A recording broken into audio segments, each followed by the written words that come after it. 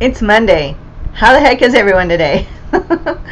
Hey everyone, so glad to be able to be here for you again on this crazy Monday with another episode of Crazy True Confessions of a Working Artist.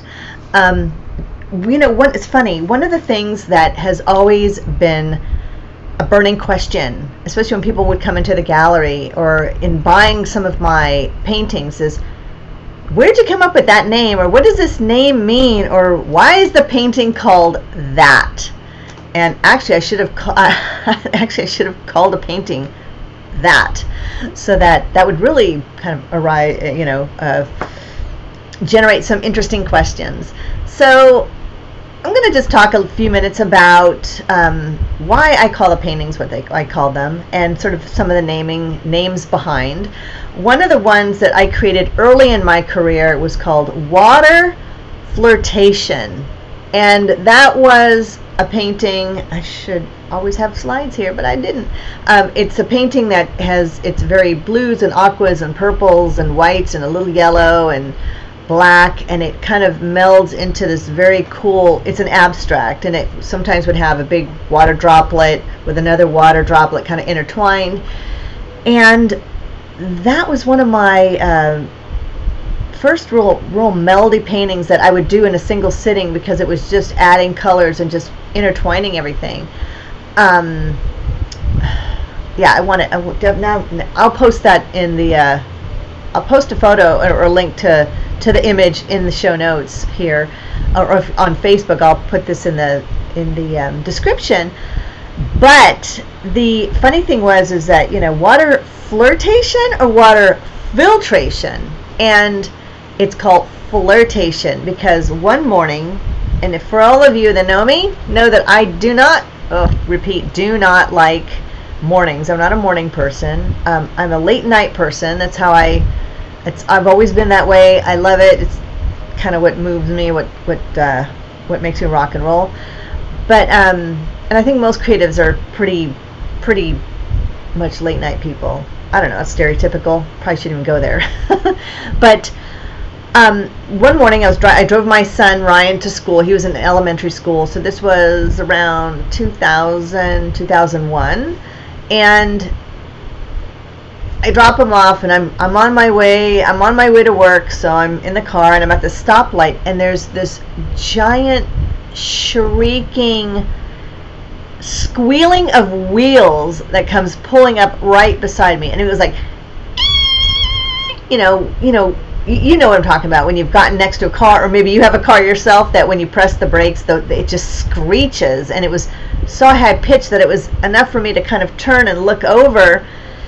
And on the side of this gigantic truck, it said, what looked like to me, that said Water Flirtation.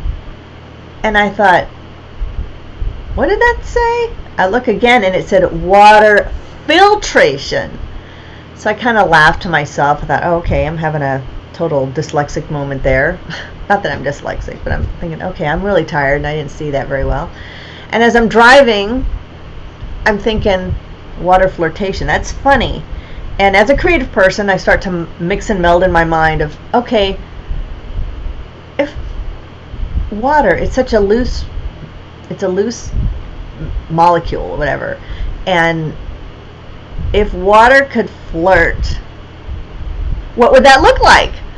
So, I'm at another stoplight, and I get out my pen, and I'm writing down, because I always have a pad of paper in my car. I write down water flirtation, question mark, question mark, question mark. And a few days later, I'd love to say I drove home and then completely pounded out this painting, but a few days later, during some of my creative blocks or my creative brainstorming, I thought, oh, what was that thing? I'm going to go look in my car, my pad. So I go out there and I grab it, and I thought, okay, water flirtation. What would that look like?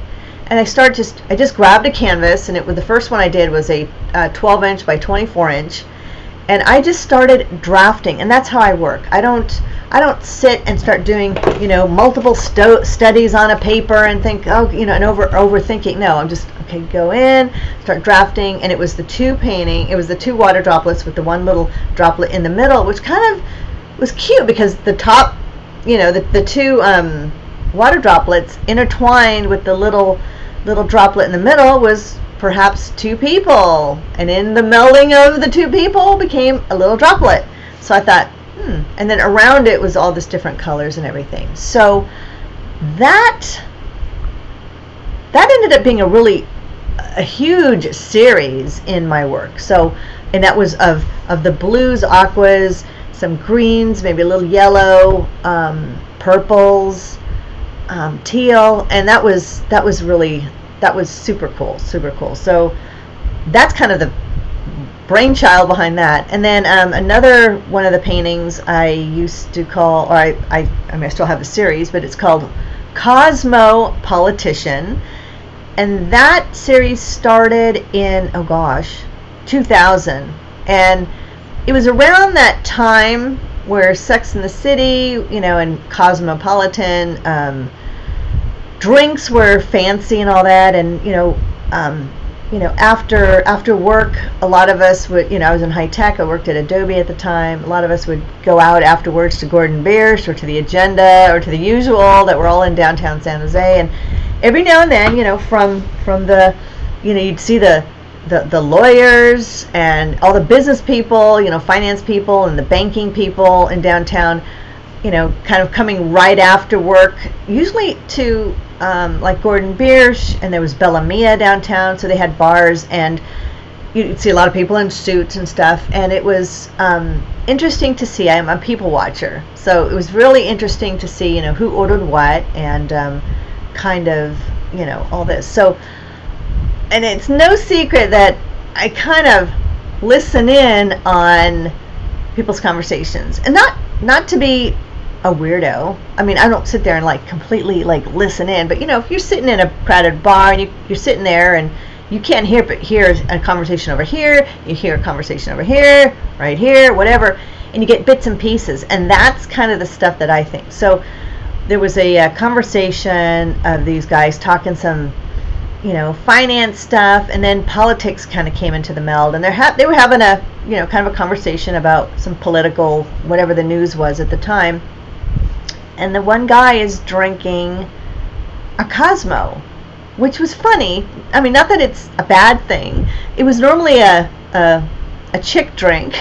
It was normally a drink that women would order.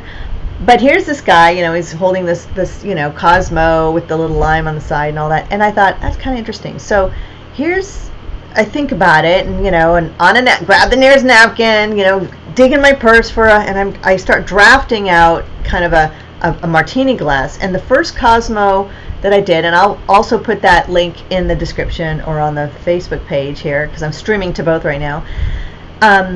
It was a very angular, abstract, and very cubist, because all my early work was really, really, really cubism. It was like cubism meets modern American pop art. In there was this very angular martini glass, and the stem of the martini glass was kind of represented a tie, which I was inspired by with the suits of these guys. And I'm gonna tell you right now, I love a guy in a suit. Oh my god, a guy in a uniform, please. Oh my god. I just find that when anybody dresses up, especially when men dress up in suits and stuff, it's so nostalgic. Maybe that's why I loved Mad Men so much. But anyway, different true confession. We won't go there right now. So that was one of the first Cosmo Politician series that was evolved from that. I mean, I can go on all day, but I'll just tell you the one big significant True Confessions that I did. I mean, sorry, not True Confessions. Naming was from when I stopped drinking coffee in 2009. So and if you're a heavy duty religious coffee drinker, someone who coffee is a main staple and fuel for your life, you'll know what I'm talking about. And I mean, and I'm a true believer that if you have a cup of coffee and you can see through it, this is before cream and sugar and all that.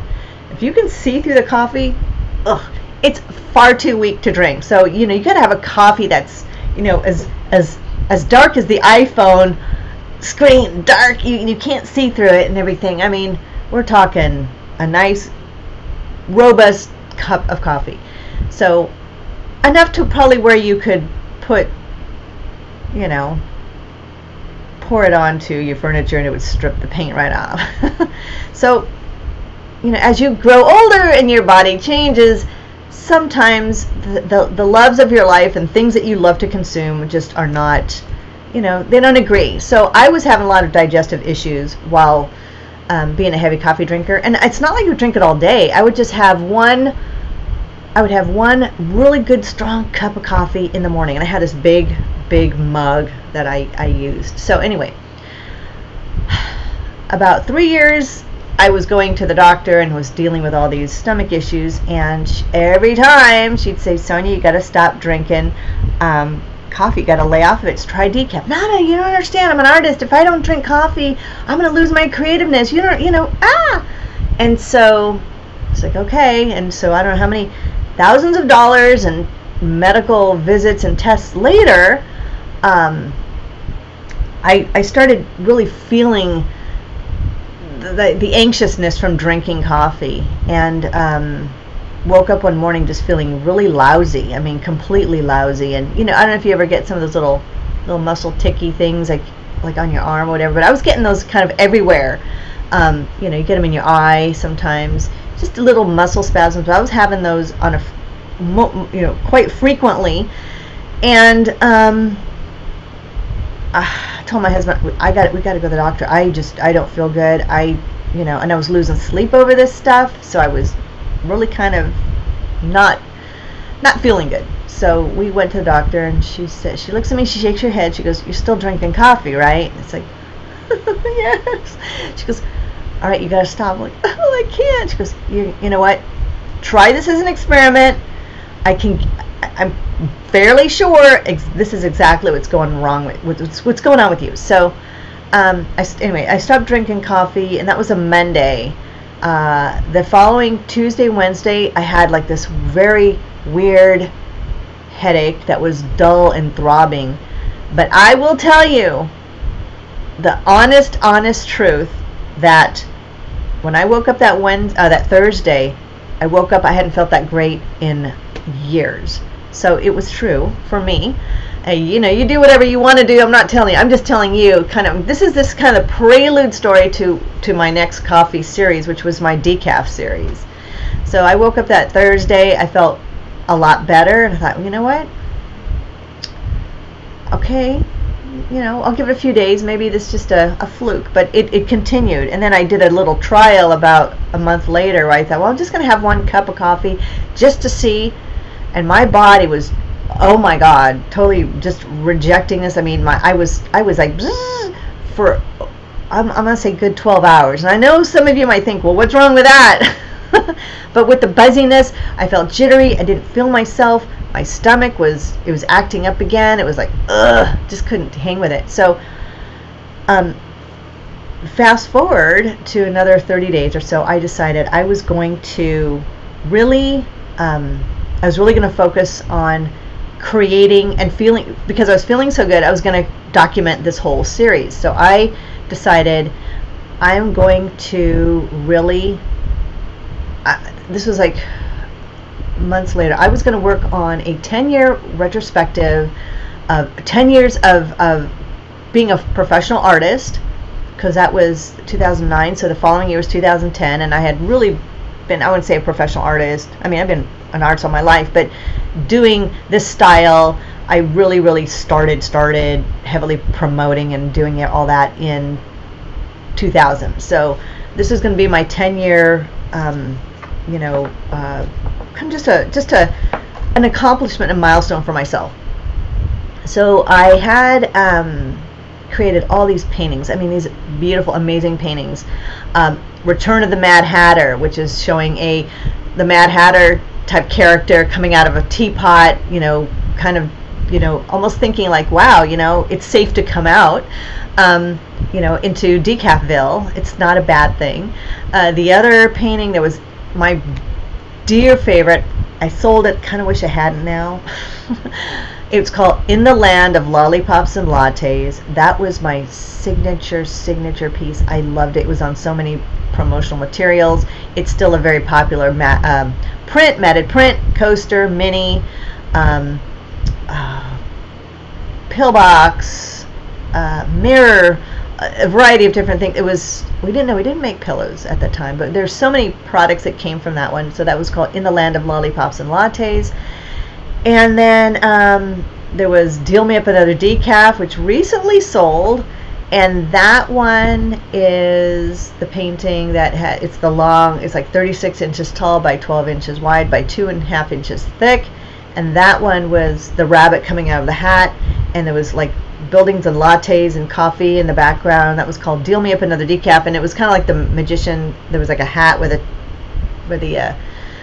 the rabbit was coming out, and there's some like, you know, playing card symbols like the club and the diamond, the heart and the spade and all that. So that was cool too. So anyway, so many different things fuel me as far as why I'm calling a painting what I am, and what fuels me as an artist, and you know, just so many different things. I usually check my phone at this point to make sure that I'm live. Hopefully I'm live. Does it say Sonya Paz is live? I'm just checking. So this won't be edited out because we are live, and I don't want to edit anything, but I just want to make sure that I am. Oh yeah, I am. So here we go. Anyway, so yeah, a lot of interesting stories come about by experiences and things I see and things that I hear.